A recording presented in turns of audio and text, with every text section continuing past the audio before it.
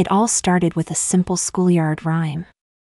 No one knew the original incarnation, only a fragment of it survived and was circulated amongst our school. A pail of snails lifts the veil to Black Bart the Frail. Black Bart became an amalgam of the boogeyman and a wish-granting genie. Laura was the first one to suggest the rhyme as literal instruction, and then it spread amongst the rest of the school children.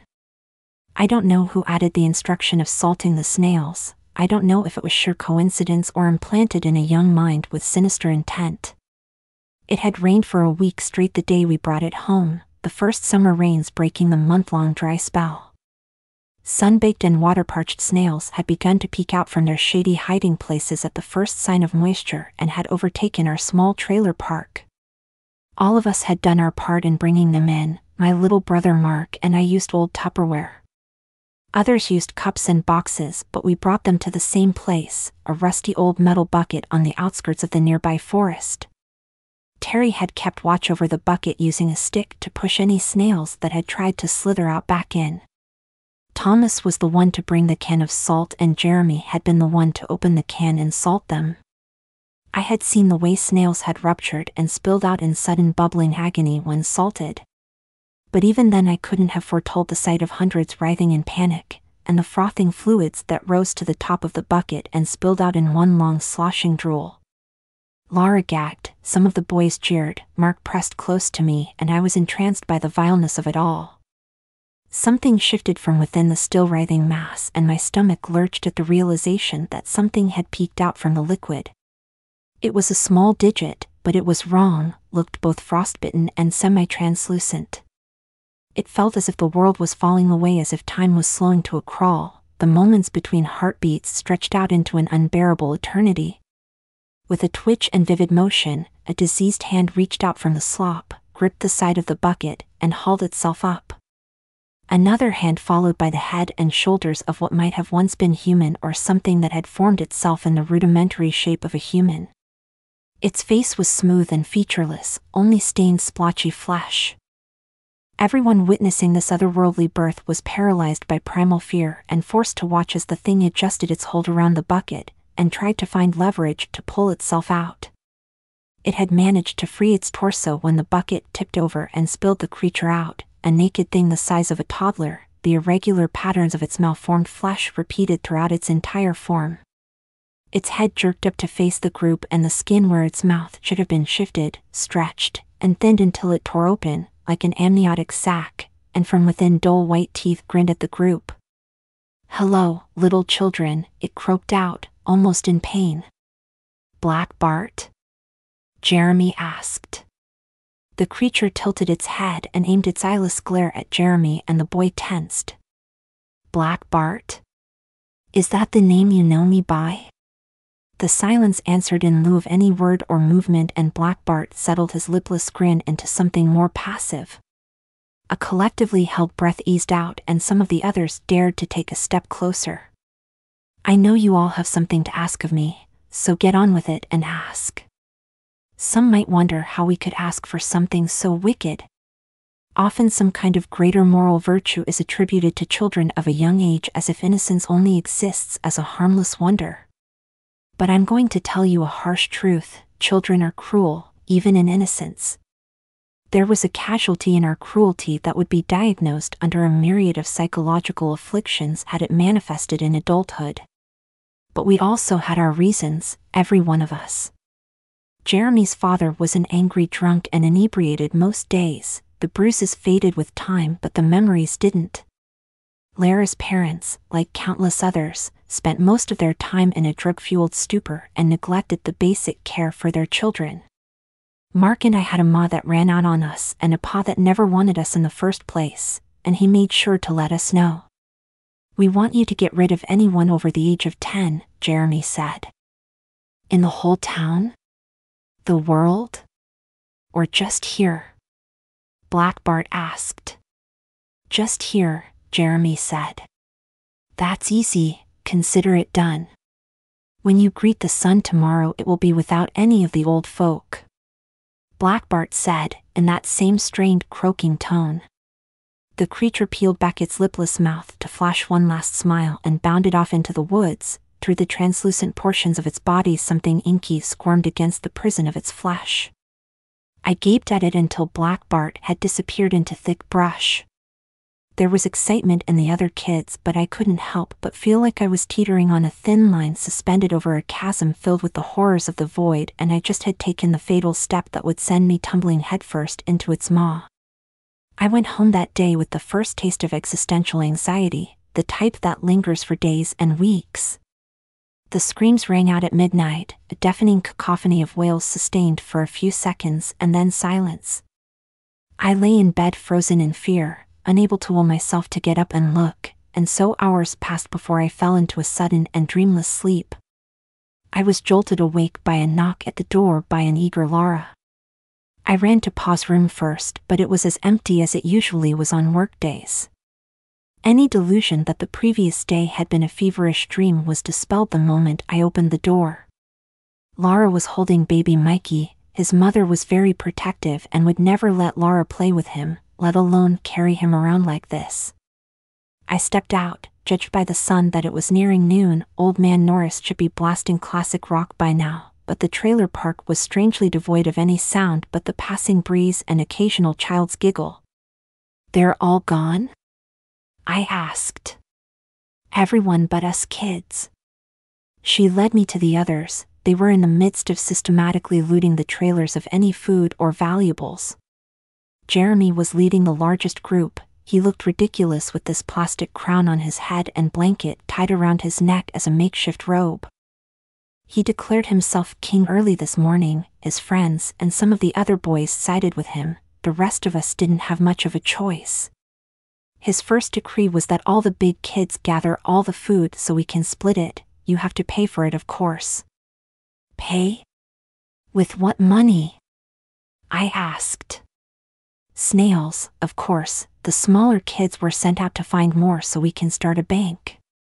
And Black Bart? I think he disappeared. No one has seen him since he went into the woods, but that's why Jeremy wants Snails, Laura answered. A chill crept through my body at the thought of seeing that thing again. I need to find Mark, I said. He was in a dense patch of wood with 3 other kids his age. They had a few containers with a couple of snails in each. We trekked back to the trailer park where Jeremy had a picnic table piled high with the spoils of his first decree. He said that tonight we would feast in celebration of our first day of freedom. That night was something every kid dreamed of. We gorged ourselves on our savory and simple delights of sweets and sodas and whatever else we desired. After all, what kid hasn't yearned for a world without the authority of adults? The bliss was short-lived, fading out over a few months. But the first month went along smoothly. Snails were kept in terrariums looted from a reptile enthusiast's trailer. We spent our days in a dreamlike haze, moving from one activity to the next, a child's fantasy. No school, no chores, no one to tell us no. There were injuries, of course. Junior burned his hand trying to make a grilled cheese, Corey bruised his leg after falling from a tree, and the list goes on. But there was never any real danger or fear. Food and snails were abundant, and cuts and scrapes faded over the days. For that first month, any doubts I harbored faded to the back of my mind and I was happy.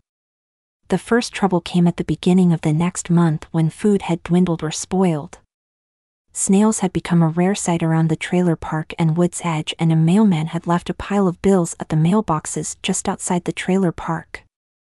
King Jeremy called a group meeting and it was decided that we would summon Black Bart.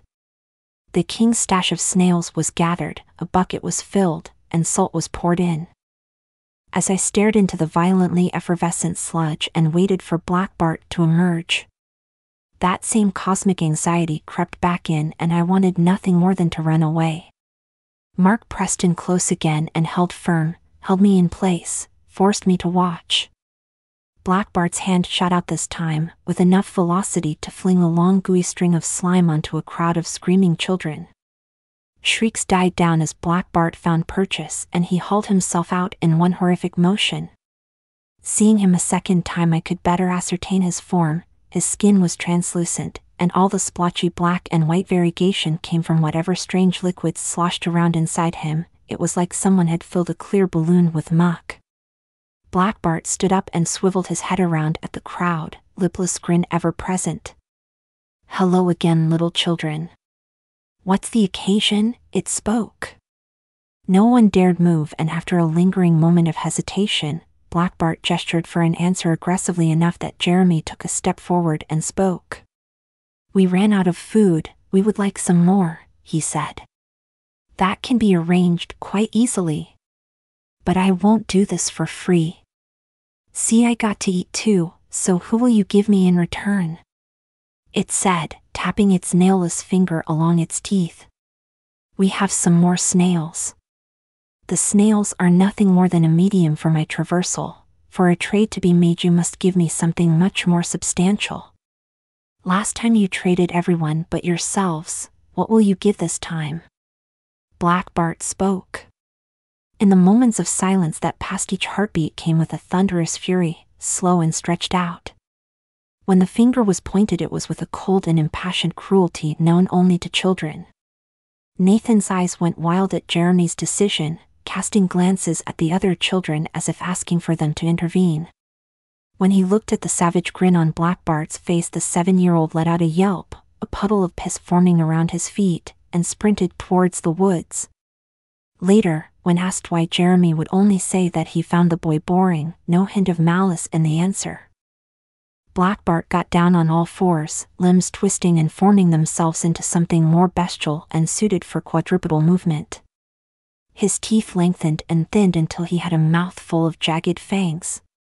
It nodded at us before he set off full sprint in the same direction Nathan had run, a fiendish cackle trailing it. Mark burst out into tears and tried comforting him as a big sister should, but my eyes and attention were deadlocked on Jeremy.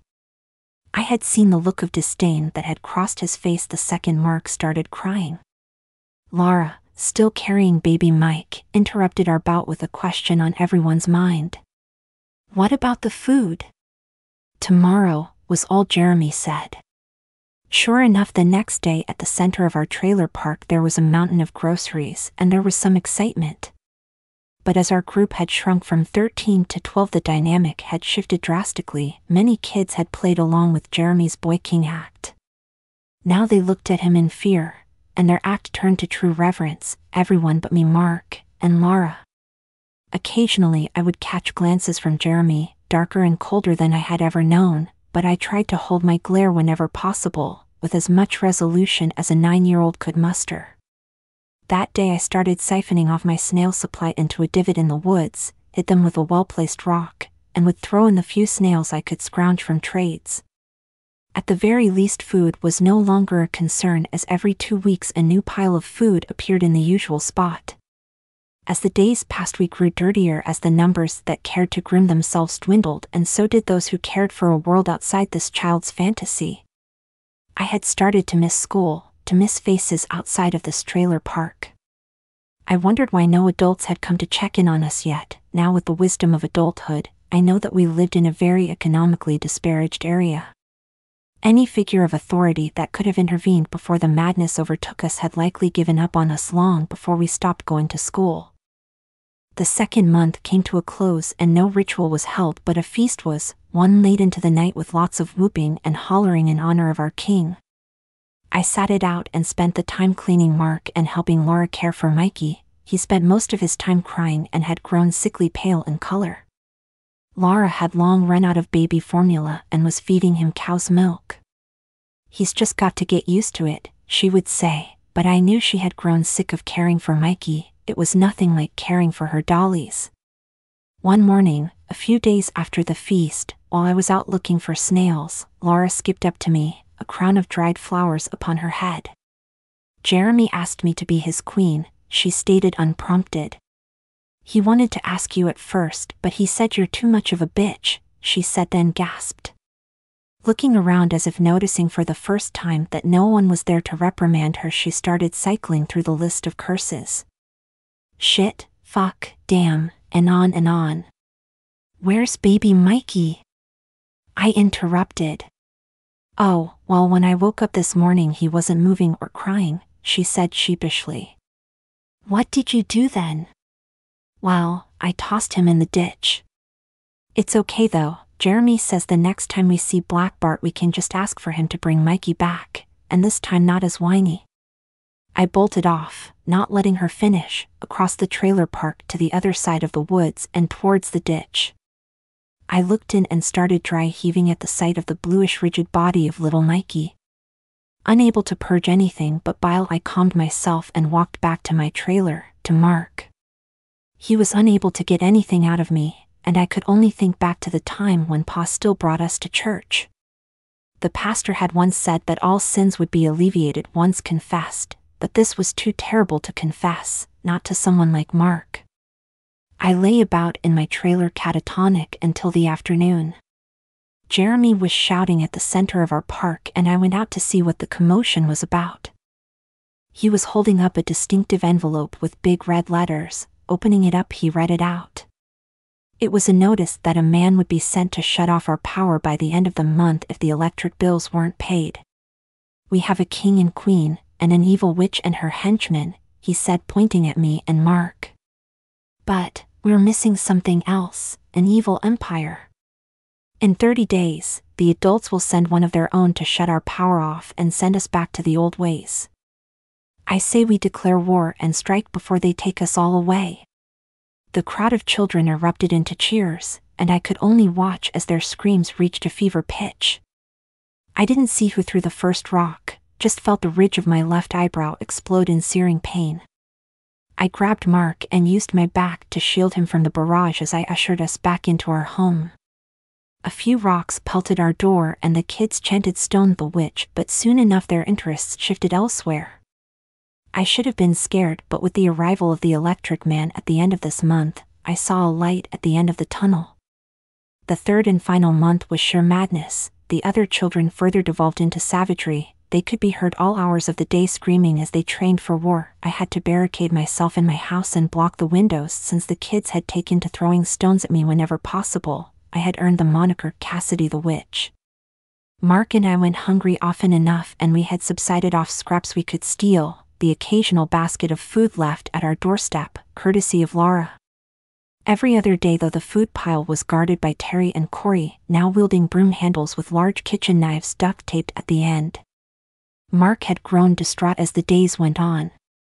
I miss Pa, he would often say. I could sincerely say the same.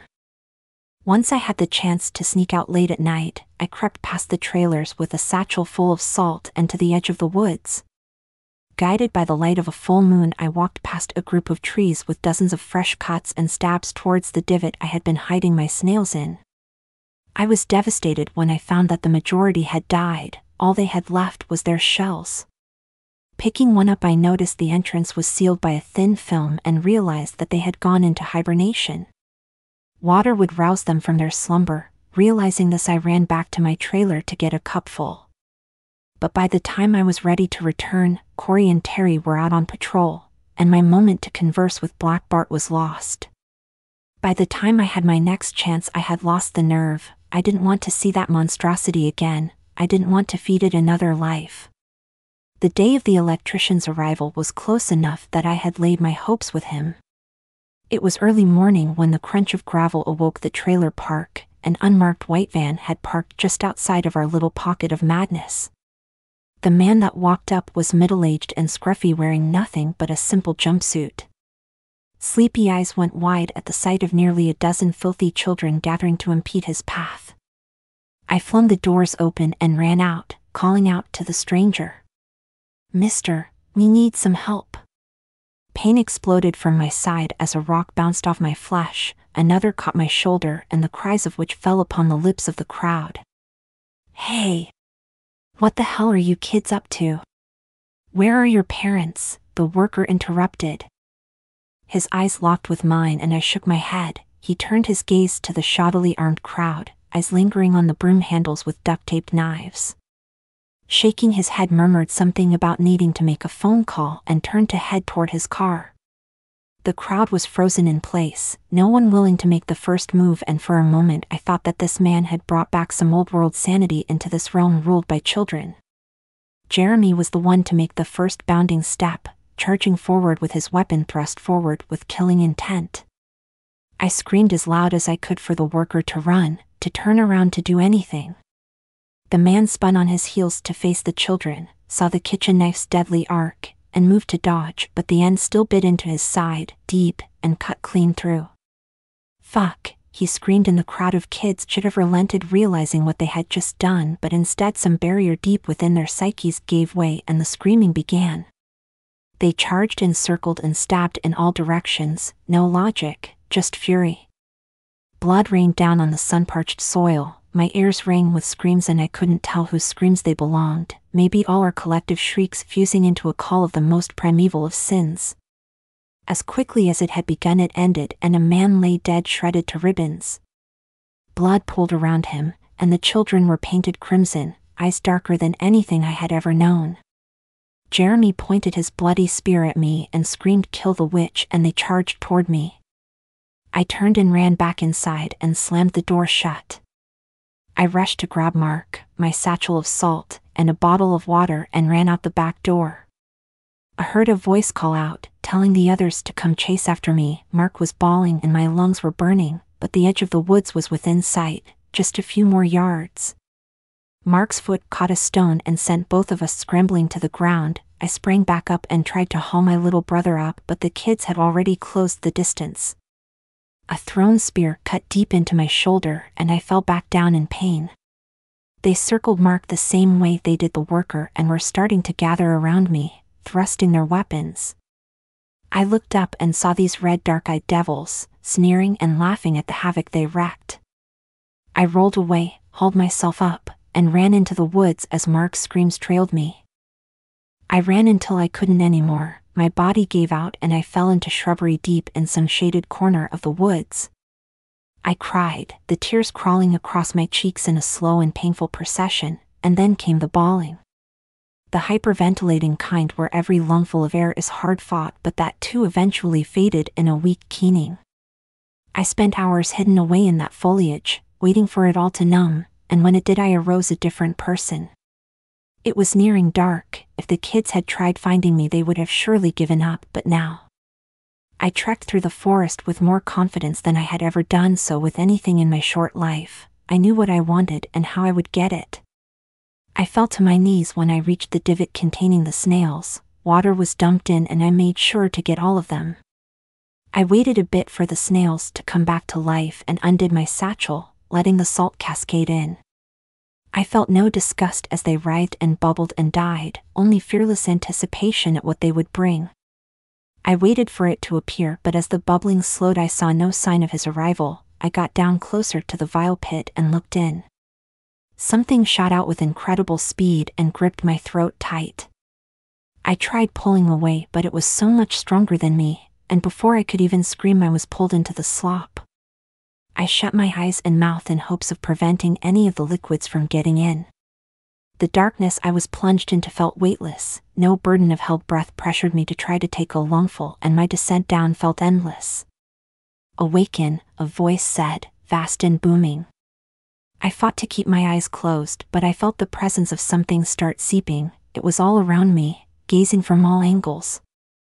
"If you wish to bargain with me, you must open your eyes."